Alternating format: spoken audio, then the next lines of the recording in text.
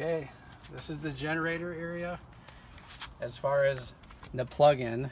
And the plug-ins back here, sometimes when we get done camping, we'll throw the cord in here and it'll be sitting here on the floor, and we turn our generator on, we don't have any power. Well, it's because this didn't get reconnected to this receptacle right here.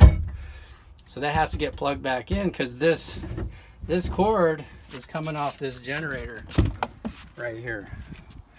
So this is your generator, and it's feeding energy or electricity into that cord, and that's why you plug it back into that receptacle there.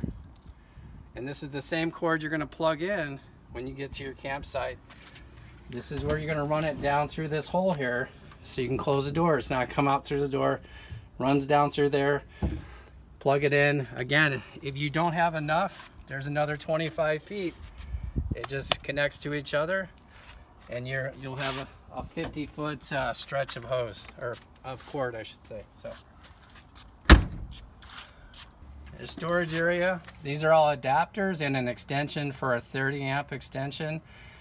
If you don't know what a 30 amp is, you don't really need to know. Just make sure the receptacle is, and you can ask your campground what kind of amperage you have to have, but if you hook up to a standard outlet, you will not be able to run your air conditioning. That's the one thing you will not have. So it has to be a 30 amp or higher, 30 or 50 amp. This would be adapting from a 50 amp to a 30 amp. So we have adaptation from, you can go from a straight household plug to your 30 amp, or from a 50 amp to a 30 amp. And then we have an extension, a 30 amp extension.